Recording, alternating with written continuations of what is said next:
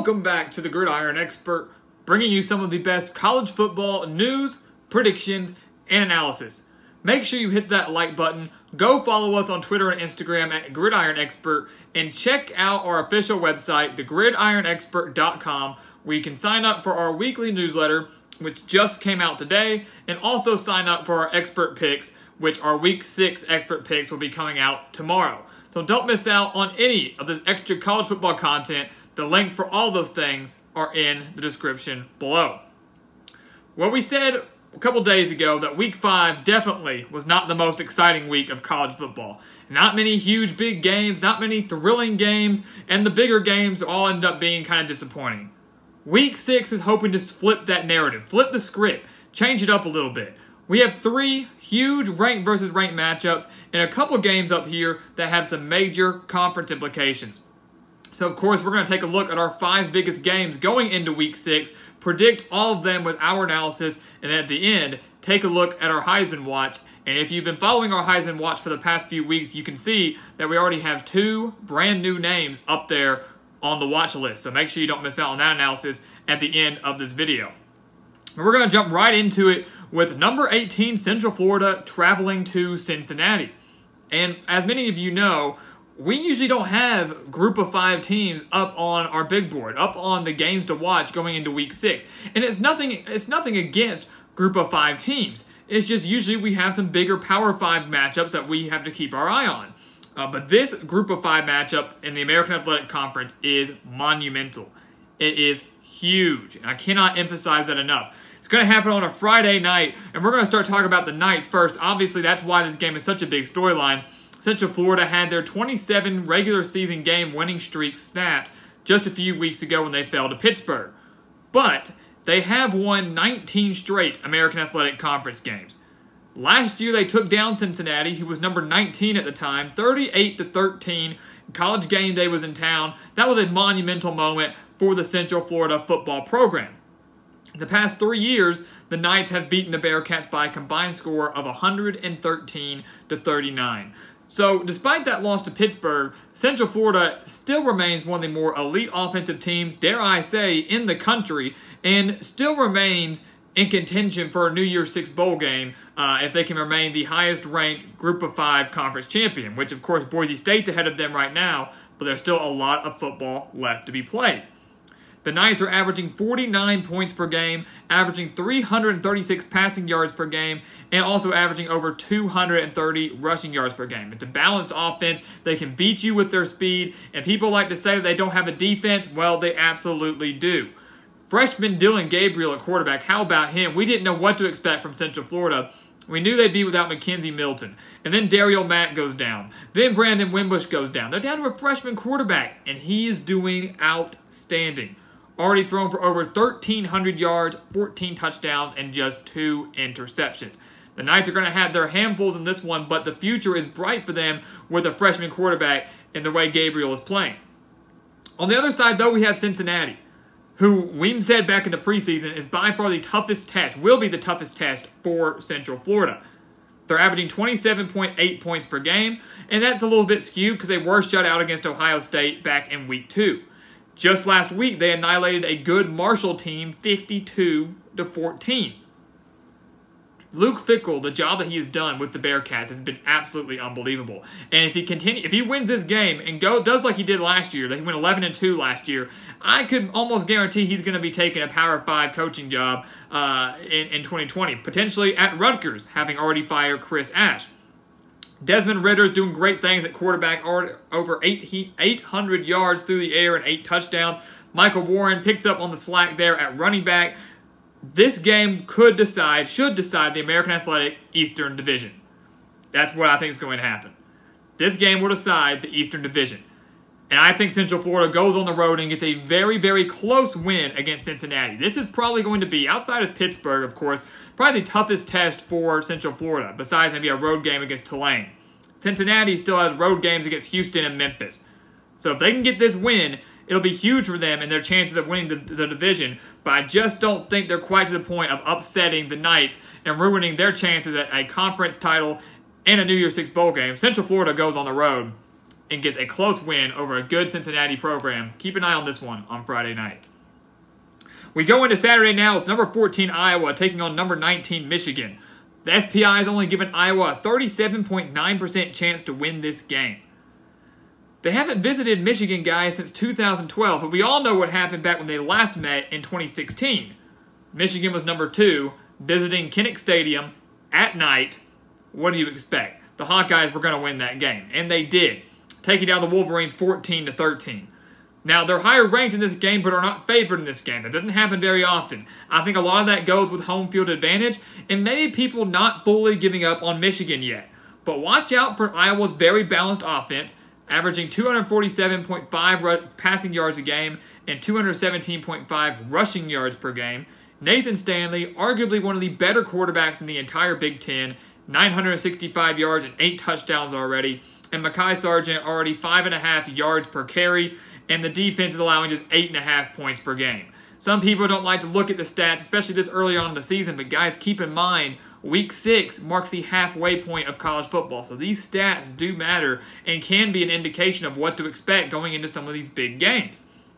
So all of that having been said for Iowa, Michigan is a team that we said maybe people aren't ready to give up on them yet. I said back when they faced off against Wisconsin that I was never picking Michigan again. I said I could not do it. I've changed my mind. I've changed my mind very, very quickly. Yes, Michigan failed in their one big game of 2019. They fell to Wisconsin by 21 points at Camp Randall Stadium. They did bounce back a little bit, winning 52-0 over Rutgers, but once again, it's just Rutgers.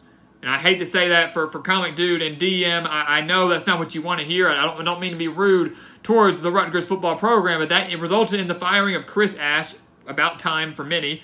And what do you expect? It's like Alabama beating up on a team like Vanderbilt, Tennessee, or Arkansas. You can't really take away much from that game. Although the offense finally did come alive, racking up over 400 yards of offense compared to just 299 against the Badgers. So this is a huge game for Michigan. Almost feels like a must-win. You hate to say that halfway through the season. But it feels like a must-win for Michigan to try to keep their slim Big Ten title hopes alive, because they haven't even played Penn State, Michigan State, obviously Ohio State, and Notre Dame out of conference in 2019. They still have 4 of those games remaining on their schedule. Michigan desperately needs a win here. I think the Wolverines defense shuts down Nathan Stanley. I think the defense steps up. They do better against the pass statistically. I think they do that. Bottle up Sargent against the run. Michigan at home gets a huge, huge win for this Wolverines football program that once again are trying to keep their slim hopes alive of winning the Big Ten. Coming down, number 3 on our list, obviously the biggest game of Week 6.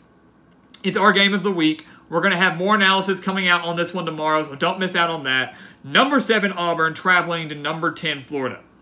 Now, this is a very rare matchup, guys, a cross-division matchup between the SEC West and the SEC East. It does not happen very often. So rare, actually, that the last time that Auburn traveled to Florida was back in 2007, when the Tigers took down the 4th-ranked Gators 20-17, kicking a field goal as time expired to get that win. Auburn rightfully deserves to be ranked number 7 right now. They probably have the most impressive resume in all of college football, having already beaten Oregon on the road against Texas A&M, and then just last week annihilating Mississippi State 56-23, where they put up 42 first-half points.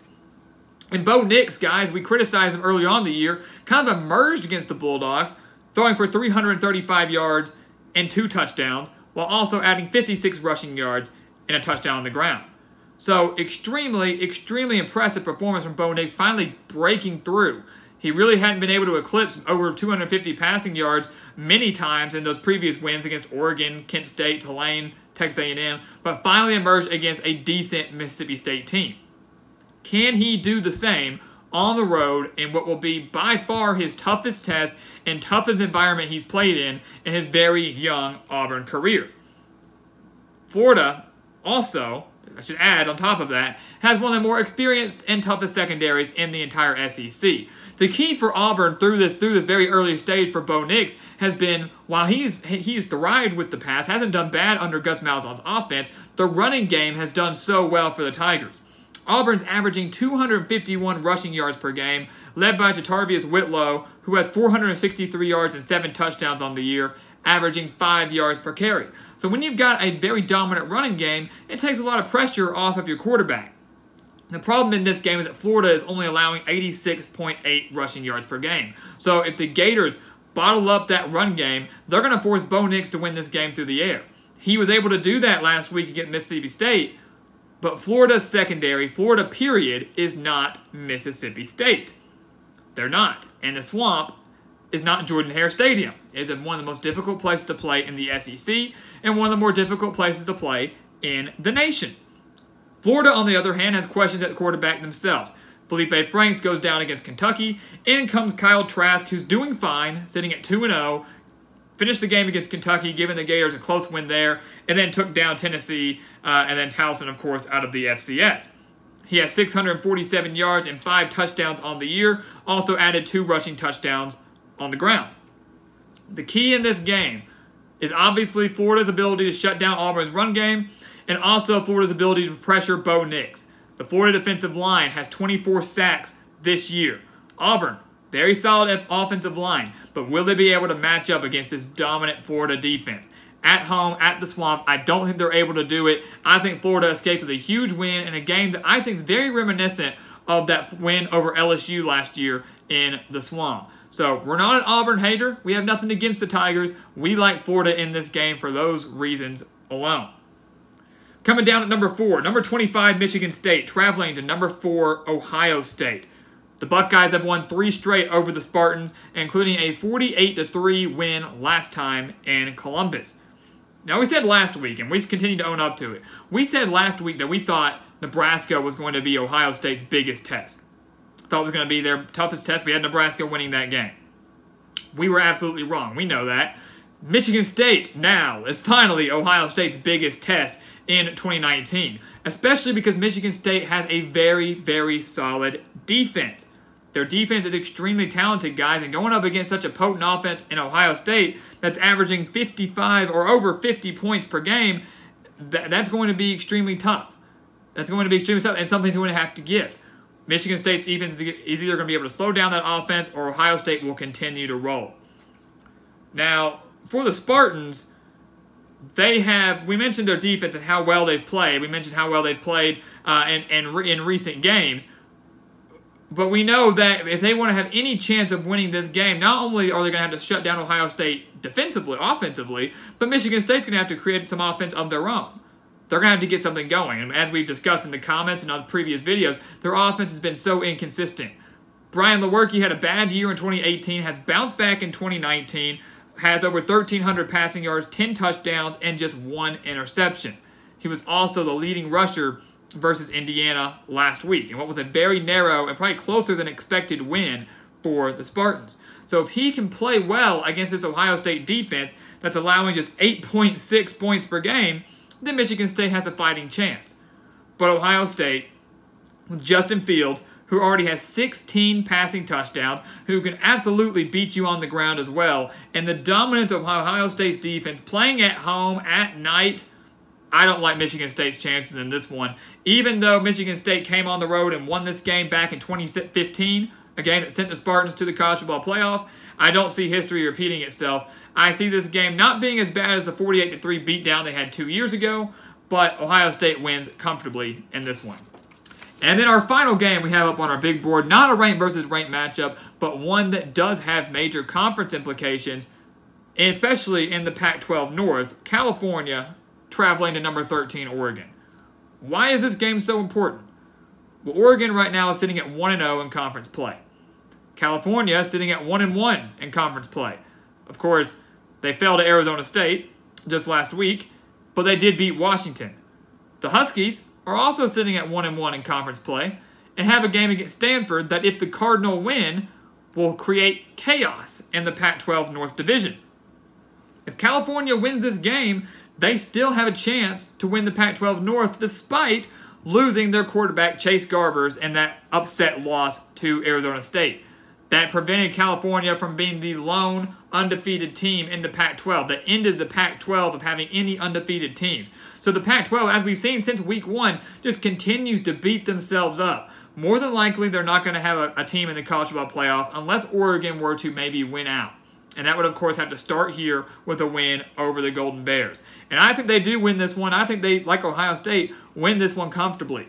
While California has a stunning secondary and a very good defense, they're not going to have enough offensively with Devin Modster, who was horrible in relief for Chase Garbers. They're not going to have enough out of him offensively to come on the road and beat the Ducks, led by Justin Herbert, who already has over 1,100 yards, 14 touchdowns, and no interceptions in 2019.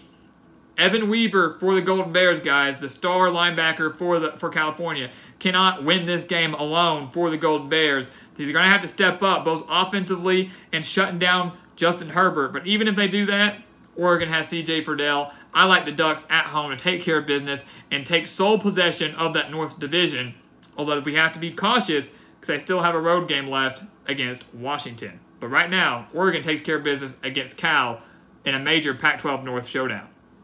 So those are your 5 big winners going into Week 6, 5 biggest games. We're going to have Game of the Week analysis coming out for Auburn and Florida tomorrow, and maybe one more Game of the Week coming out on Friday, so don't miss out on any of that. But right now, I want to touch on the Heisman race briefly. We already know about Jalen Hurts. 308 passing yards and 3 touchdowns in the first half alone against Texas Tech.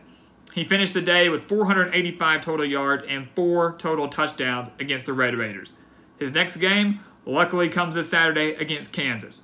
Another potential stat-padding game for Jalen Hurts to try to clinch another Heisman Trophy for this Oklahoma football program. Hurts, in our big board, is number 1 in the Heisman race. These are not ranked in any way, but if we were ranking them, Jalen Hurts would be number 1. We have Tua Tagovailoa next. He just set the school record for Alabama with 6 passing touchdowns against Ole Miss. He actually finished the day with 7 total, adding a touchdown on the ground. He also has set another school record for throwing 5 or more touchdowns in 3 straight games for the Crimson Tide. He also just broke the all-time record for passing touchdowns in Alabama football history, breaking A.J. McCarron's record. And keep in mind, guys, Tua's tenure, his career at Alabama has been very, very short. This is only his 2nd year as a full-time starter. He came in relief at times 2 years ago, won the national championship for him, started all last year, and has started every game this year. But guys, it's a young career for Tua, and he's already breaking records left and right. So absolutely deserves to be in Heisman contention. He's on bye week this week before going on the road to face off against Texas A&M. Certainly a game we'll be keeping our eye on in Week 7. Next, we have Justin Fields, the quarterback over at Ohio State. Absolutely deserves to be up here. He's new to our Heisman Watch. 284 total yards and 4 touchdowns against Nebraska. He is number 2 in the entire nation with 23 total touchdowns behind, of course, Tua Tagovailoa. His next game comes against Michigan State, as we mentioned. If he has a big game against this Spartans defense, his stock will continue to rise in the Heisman Watch. So watch out for Justin Fields to see how he fares against what will be absolutely his toughest defensive test yet. And then finally, on the Heisman Watch, a guy that no one's talking about that much, but it's time to start talking about Chuba Hubbard, the running back for Oklahoma State, who leads the nation with 938 rushing yards for the Cowboys. He had 296 rushing yards against Kansas State, a nationally ranked team, just last Saturday. He's averaging 7.3 yards per carry, has 10 rushing touchdowns, and that game against Kansas State was his 3rd game this season with at least 200 rushing yards. Unbelievable for Chuba Hubbard and this Oklahoma State offense. His next game comes this Saturday against Texas Tech, who's allowing 179.8 rushing yards per game and just got torched by Jalen Hurts over at Oklahoma. So Chuba Hubbard has another great opportunity to have another big day against a Big 12 opponent. He will certainly eclipse 1,000 yards on the season for already, and just in Week 6 will already eclipse 1,000 yards, and it's time to start talking about him as a Heisman contender. People want to talk about Jonathan Taylor. People want to talk about Travis Etienne. start talking about Chuba Hubbard, who could very well be one of the best running backs in the entire country. Joe Burrow, Jonathan Taylor, Sam Ehlinger, all on the outside looking in right now. The Heisman race is just really getting started. We have a lot more analysis coming on that through the rest of the season. But right now, these are the 4 names you need to watch out for, especially going into the halfway point of the college football season. So your 5 biggest games, Heisman Watch, what more could you ask for? It's going to be a great week of college football. Don't miss out on any of it. So guys, once again, thank you for watching us here on YouTube. Make sure you go check us out on Twitter and Instagram at Gridiron Expert, and check out the website, thegridironexpert.com, where you can sign up for our newsletter and sign up for our expert picks, which will be coming out tomorrow. And once again, thank you for watching us here on YouTube. Please continue to like, comment, and subscribe, and we'll see you next time on the Gridiron Expert.